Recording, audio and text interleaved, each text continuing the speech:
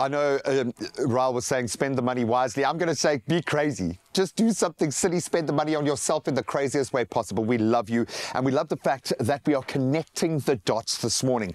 I think, as Stan pointed out from the Good Hope Breakfast team, it is so easy to get people to do the right thing if you just make it possible. And of course, we have an opportunity to do that around Mandela Day on a different scale. And we're going to catch up with Yolanda, who is amazing, representing Ladles of Love, who just do it differently. When you talk about that trust-based relationship with community, they have it. They put in the hard yards where it's needed most, and we're going to find out how we can support their efforts on Mandela Day.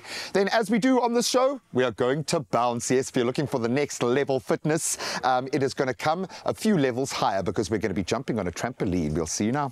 Oh, nice. Oh, you can